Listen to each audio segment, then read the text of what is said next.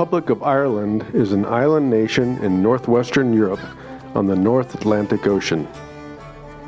From Spain, we flew to the capital and largest city of Dublin and took a 3-hour bus to County Roscommon in Western Ireland.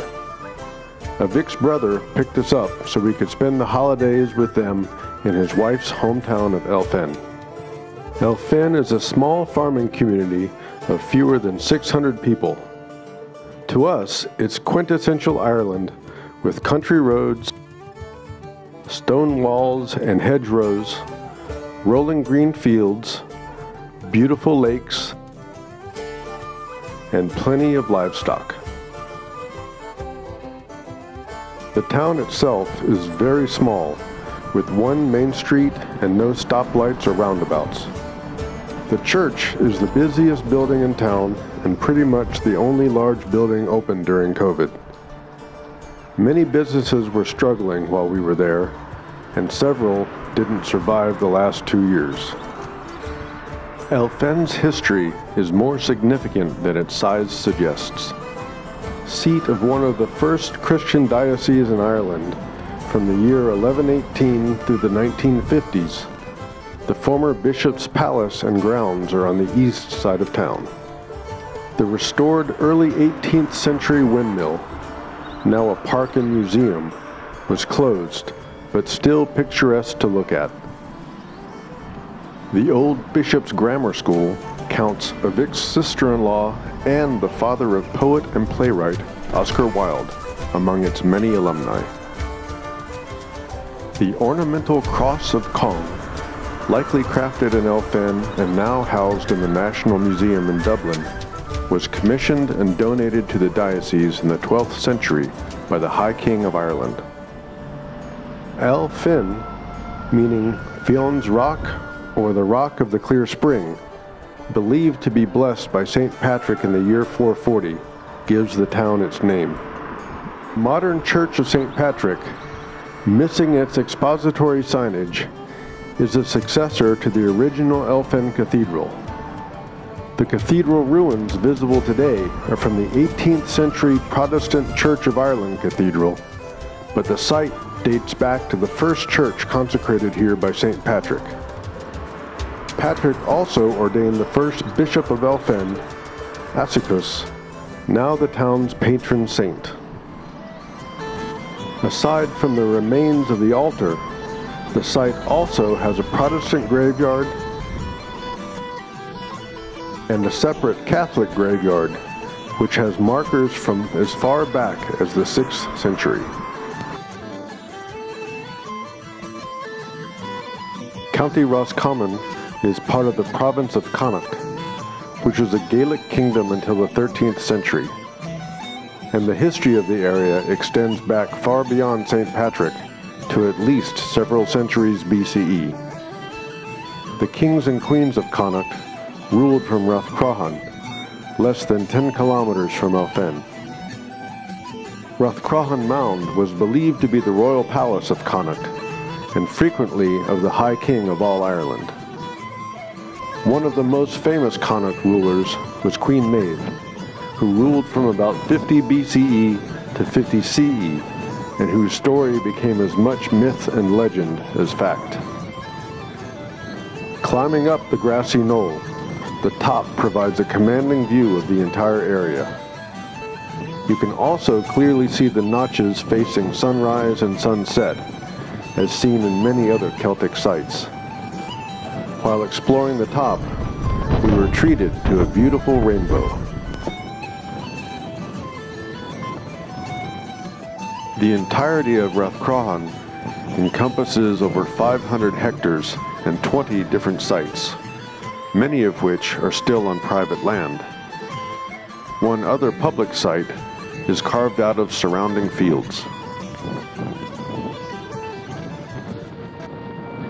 Oinegath, commonly translated as the Cave of the Cats, is believed to be a thin place, where the veil that separates our physical world from the spirit world is thinnest, especially on the night of October 31st.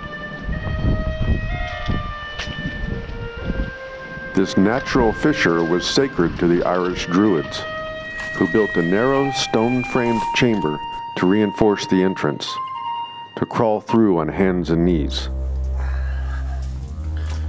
October 31st is the festival of Samhain, the Celtic New Year, marking the annual harvest and the beginning of the dark period of the year. On this night, spirits would slip through the thin veil into our world. The origins of Samhain have been traced to this cave, where the spirit world could be contacted directly from deep inside. Outside the cave, great fires were built and costumes were worn to curry favor from the spirits and Celtic deities.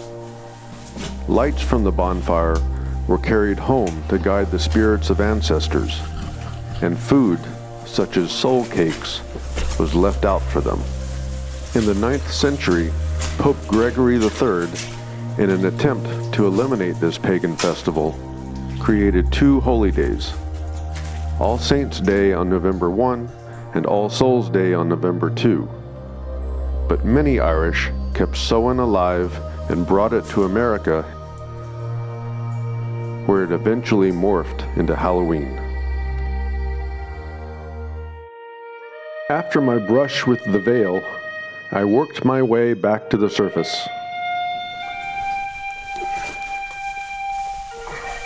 Crawling up the muddy stones until I finally saw daylight again.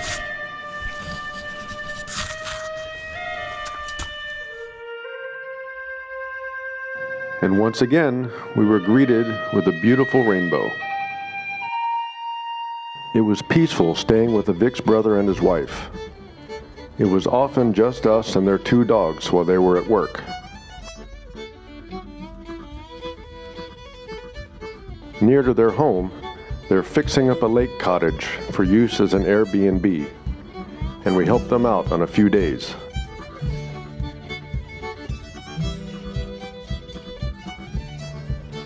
Sanding down some old chairs to get them ready to be repainted, and clearing around and pruning back some apple trees.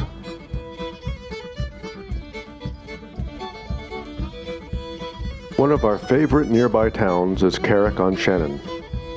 Straddling the Shannon River, it's a wonderful place to walk around. The smallest chapel in Ireland was built there in 1887 to honor a local man's late wife. And one of our Irish nephews manages the landmark hotel. We now take the mugs he gave us everywhere that we go. The Shannon Blue Way Trail follows the river and passes through a beautiful park north of Carrick, letting you walk right over the water and the marshland. In the far north of County Roscommon, Kilronan Castle sits on a hill above Loch Mila.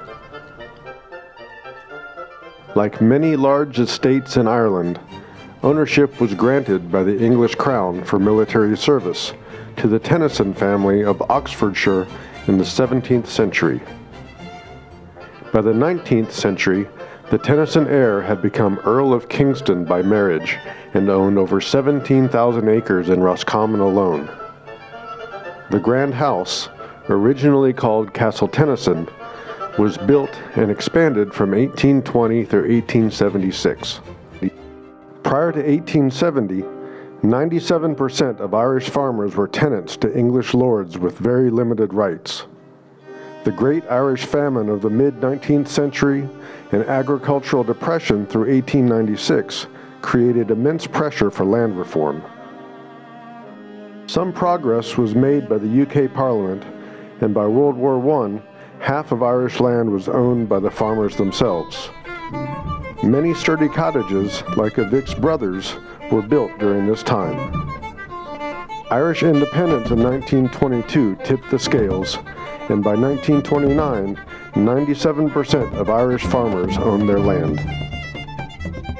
The Tennysons, like most of the landed gentry, abandoned their castles during this time, and by 2004, the house had fallen into complete disrepair. The Irish hotelier Hanley Group completely restored and updated the castle, transforming it into the beautiful property we were lucky enough to stay in. The new name comes from the Gaelic Kilronan, meaning Ronan's Abbey, from a church that St. Ronan is said to have established here in the 6th century. We stayed at Kilronan to attend the wedding of our Irish nephew, who manages the landmark. Even though we're not family, we've always been treated like family, and it was such an honor to be invited. The interior of Kilronan is gorgeous, especially for people like us who are suckers for castles. You really feel privileged staying there. And they solved the drafty old castle problem with modern heating systems. The castle grounds are just as beautiful, with some wonderful walking trails that take you down through the woods, up to and along the loch,